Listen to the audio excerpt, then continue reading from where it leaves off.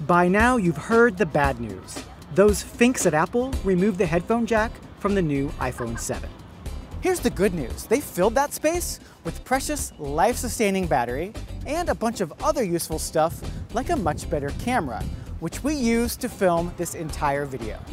Testing the 7 and 7 Plus for a week, I found Apple has fixed some of what's long ailed the iPhone, and that's reason enough to get over the headphone thing and upgrade. Let me be clear, the iPhone 7 is not the most advanced smartphone money can buy. I'd say it's the best smartphone of 2015.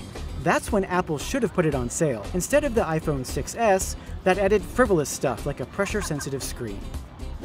Apple's still playing catch-up with the 6-month-old Samsung Galaxy S7.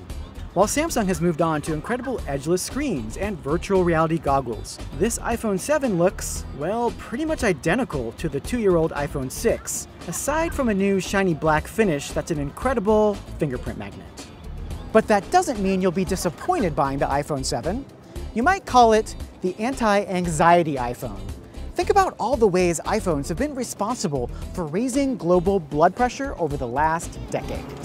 Excuse me, do you have an iPhone charger? The anxiety has always started with having to beg, borrow, and steal places to charge our dying iPhones throughout the day. Can I charge my iPhone? But thanks to that missing headphone jack, the iPhone 7 has room for a 14% larger battery. It's also got a more power-efficient processor that helps it keep on ticking. In my punishing battery lab test, I've gotten at least an hour and a half more life out of the 7 and 7 Plus, and even more in regular use. Could Apple do more about battery life?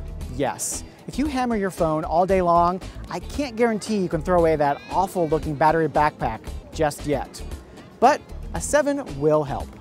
And any iPhone owner knows the terror of getting one anywhere close to water.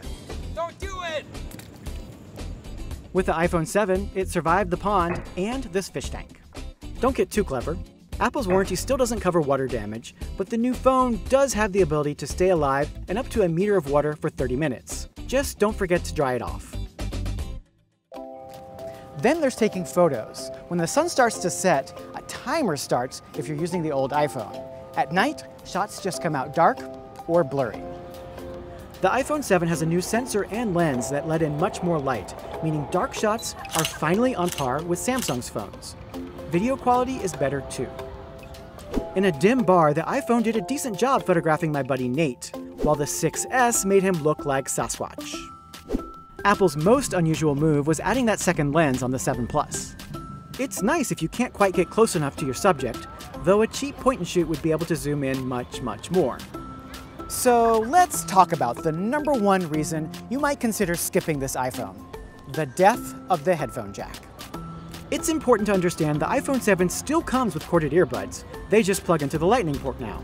They also come with an adapter that lets you use any regular headphones.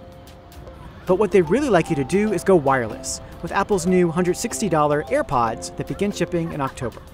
They look like a cross between earrings and the brush heads on electronic toothbrushes. They're not for the forgetful, but I actually enjoyed using them in the park and at the office. So why is it worth giving up the headphone jack in the 7? Because it freed up space in a phone that's already more packed than a subway car for more practical things that we've really needed in our phones.